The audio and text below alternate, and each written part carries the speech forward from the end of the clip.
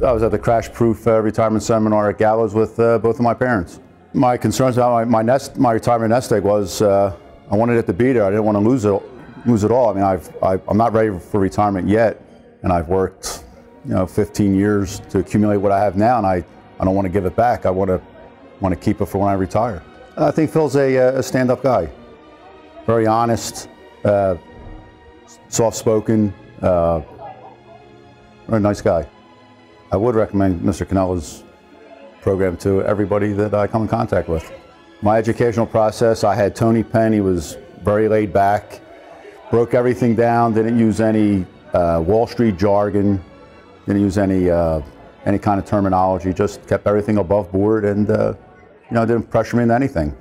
Crash-proof retirement means to me a nice retirement, nice easygoing lifestyle and plenty of money to spend and enjoy myself.